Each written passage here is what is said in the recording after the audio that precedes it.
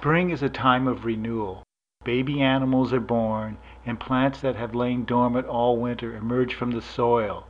If you're hiking in the woods close to a creek, you might find miner's lettuce proliferating in clusters of small, circular green leaves.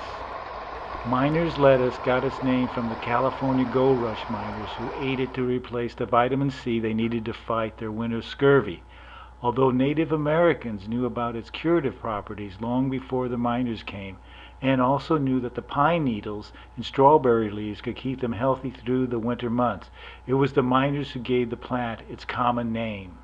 Both the leaves and stems of miner's lettuce are similar in taste to iceberg lettuce. You can add it to sandwiches and salads just as you do any lettuce.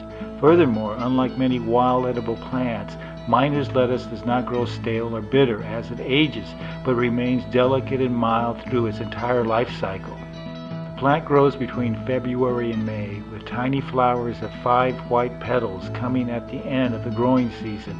It can reach a height of 8 inches, though it's usually shorter.